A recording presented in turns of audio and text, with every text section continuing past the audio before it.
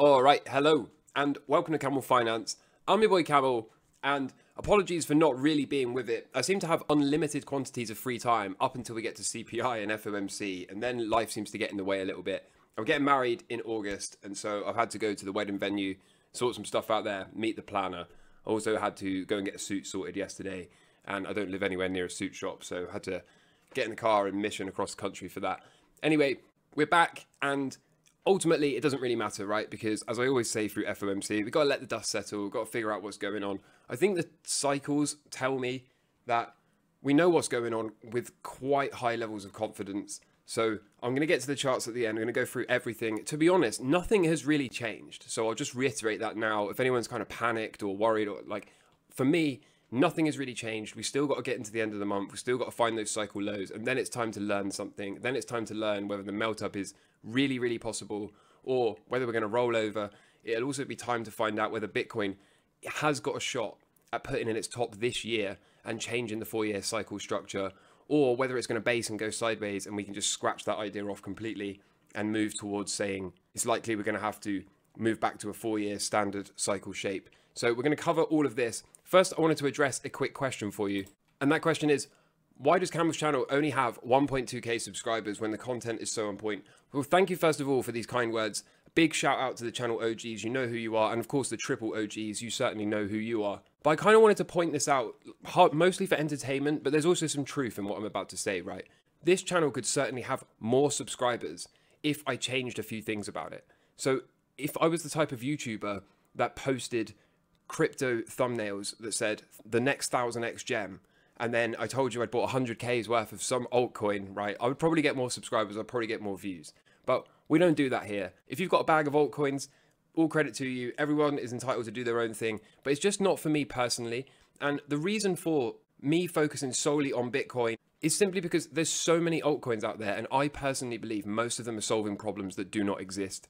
I also, from about 2021 onwards, have been operating under the assumption that most of these altcoins are going to be gone in the future. I don't believe we're going to be, I mean, we've got what, 20,000 plus cryptos out there.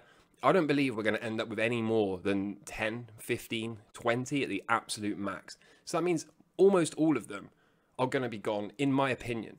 And so because of that, do I want to take my chance trying to pick the top 10 or the top 15 cryptos out of 20 plus thousand? Or do I just want to focus on what has already proven to be the best performing asset in decades? And that, of course, is Bitcoin. It's also the most decentralized, the most ethically sound, the hardest form of currency on the planet. So I tend to focus on Bitcoin. Now, that is not to say that anyone that does altcoins or is into that stuff is wrong.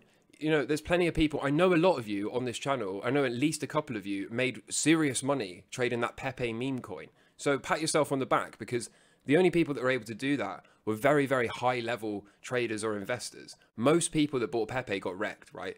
So there's not to say you can't make money in this stuff. It's just, for me personally, I prefer to focus on ethically sound money, to focus on the #1 cryptocurrency protocol on the planet.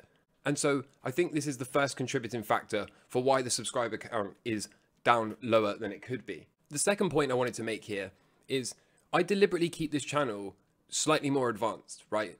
A lot of people often reach out to me and they say, can I do a total beginner's guide to Bitcoin? Or can I do a complete beginner's tutorial or an introduction to trading? Can I open my trading terminal and show you exactly how I place the trade? And I deliberately shy away from this. I stay away from this sort of practice for a number of reasons.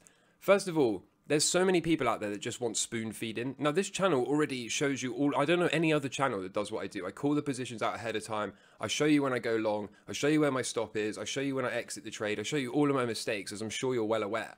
So I'm already giving away what I think is enough for people to learn from people to incorporate, or for people to use as just one side of the argument, and then go away and collect a bunch of other different opinions from a bunch of other different people before ultimately forming their own opinion. So I deliberately keep this channel uninclusive, right? You have to have a certain level of financial literacy to get on here. And I know this is fact because often my wife-to-be will show one of her friends the YouTube channel, and they'll say things to me like, oh, Camel, I watched your channel. Yeah, I didn't understand a word of it, but you sound cool, you sound professional, right? That goes to show that if you don't have any financial literacy whatsoever, then you're not really going to be able to understand the vast amount of the content on this channel, which is, again, it's deliberate. It's not inclusive because I don't want people here that want to be spoon-fed. Now, if you are a complete beginner, you can certainly take a lot away from this channel. If you're a complete beginner and you're willing to pause the video when I say something that you don't understand and go and Google that term, then you can still do well here. If you want to put in the work and tune in every single day and see how this is done in the real world, then you can certainly, as a complete beginner, learn from somebody that does this full-time professionally. But I get it all the time. People, can I open a copy trading service?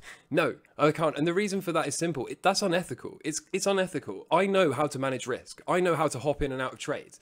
People that are copying my trades, they don't know how to manage risk. And if you don't know how to read a chart, if you don't know how to come to an invalidation point off your own back, if you don't know how to manage your own risk, then even if you're copying my trades, you're probably still going to lose money, right? I've deliberately kept this channel to a nice, small community of people that actually enjoy putting in the work, that actually have a vested interest in self-improvement and self-development, who actually want to improve their quality of life through their own hard work and study. And I'm incredibly proud of the small community that we have built here. I know everyone here puts in the work. I know everyone here is very, very skilled at what they do. And I know that those that are very new to the space but are still here, they have the right attitude because they are putting in the work, they are studying, they are striving to be better rather than asking for handouts and, oh, can I just give away my trades, right? Like I said, you're not going to make it. You need to know how to handle your own money off your own back.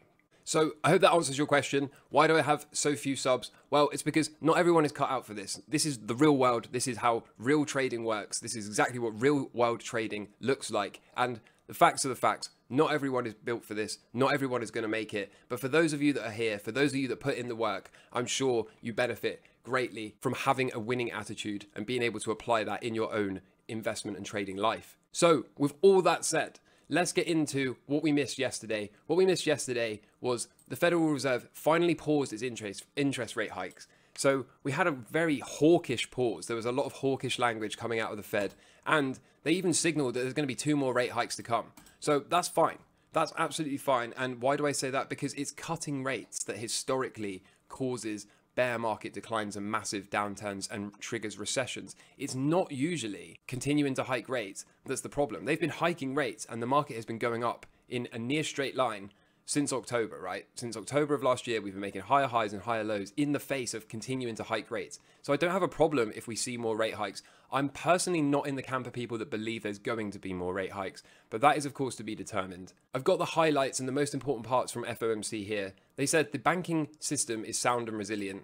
So we know that to be a lie. We also know that likely the reason the SEC is going after the likes of Binance and Coinbase and trying to slow this space down is because they can't afford to have people withdraw their money from the banks and move into crypto. They can't afford for that because the whole system will implode, the banks will all collapse. So they need to slow this thing down to buy themselves time to slowly introduce cryptocurrency rather than have a massive flight of capital from the banking system, which is anything but sound and resilient.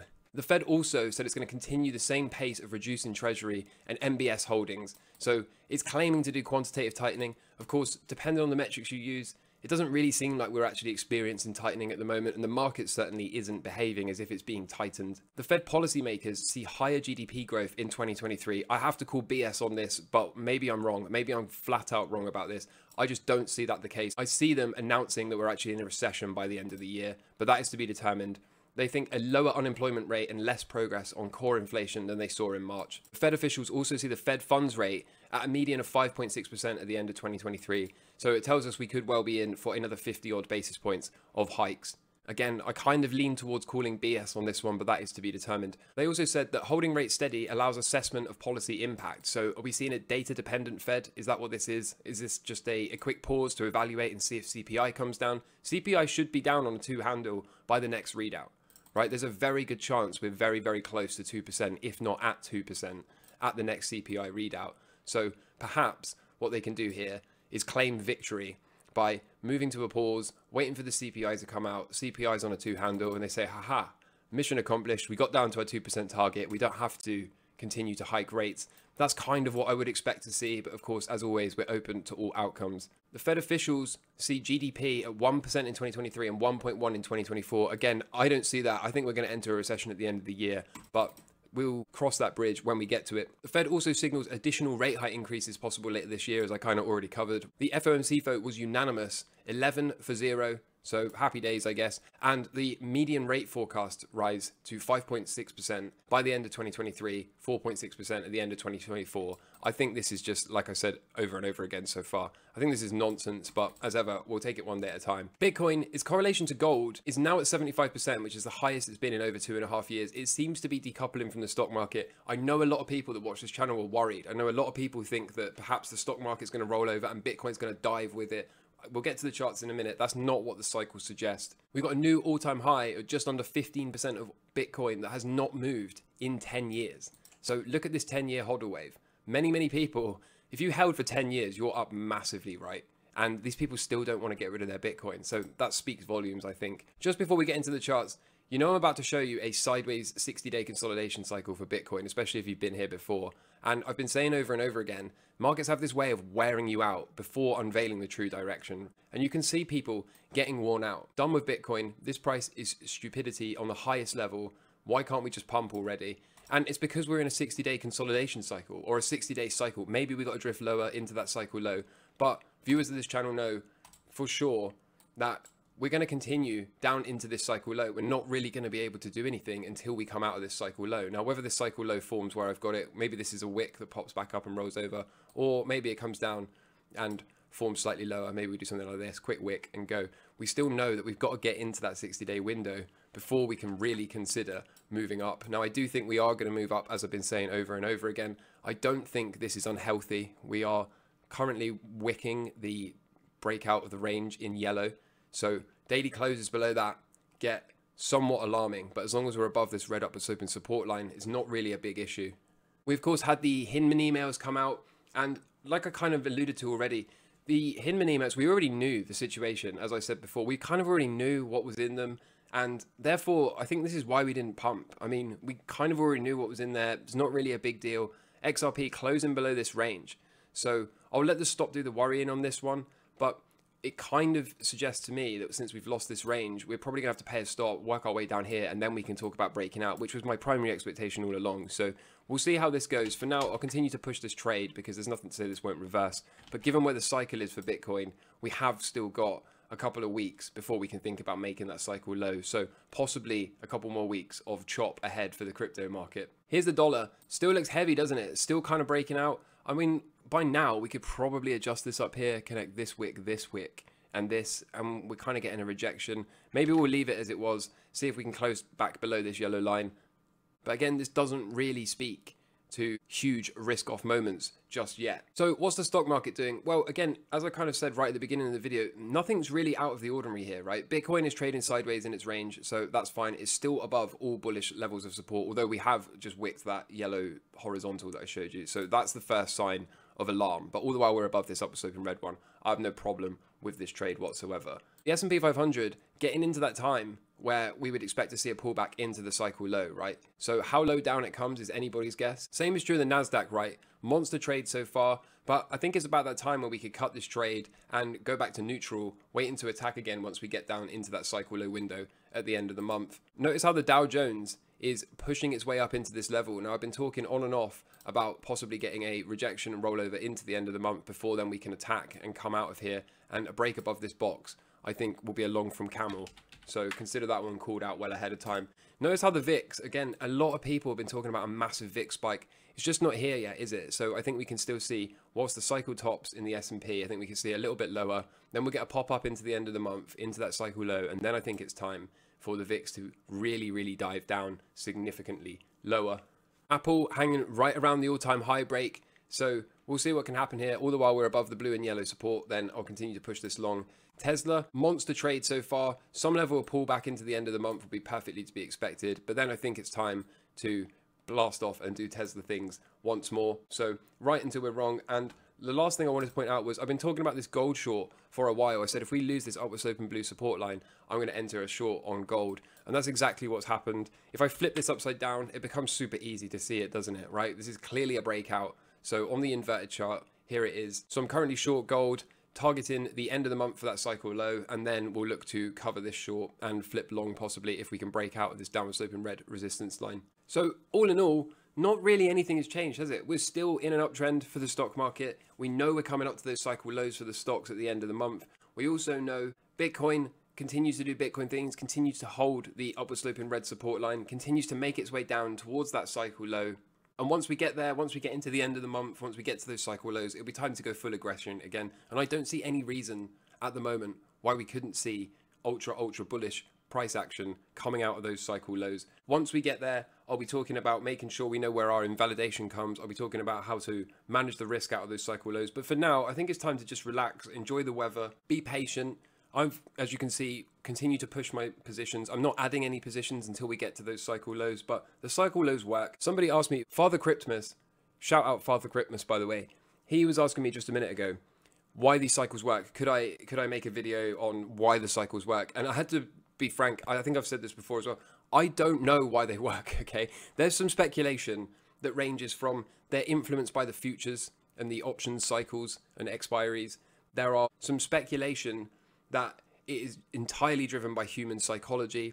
And there is also some outside of the box type thinkers that think this is entirely driven by the moon cycles.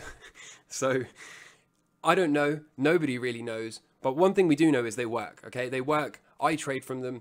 I think I got them from Bob Lucas, adapted them slightly, but I got mine from Bob Lucas. Bob Lucas, I believe, got his cycle system from Charles Nenner.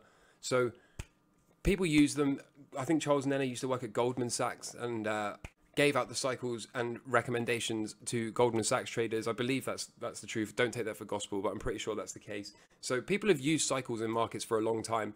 And as I said to Father Christmas at the time, I don't need to know why they work, as long as they work. And I certainly have proven that they do work over and over again on this channel. I don't like to do what Bob Lucas does. Bob Lucas only uses the cycles. I like to combine them with trendline breaks as well. I find that over time has given me a much better edge, a much sharper edge. It enables me to get in and out of positions and manage risk around those trend lines more effectively than I can with just the cycle.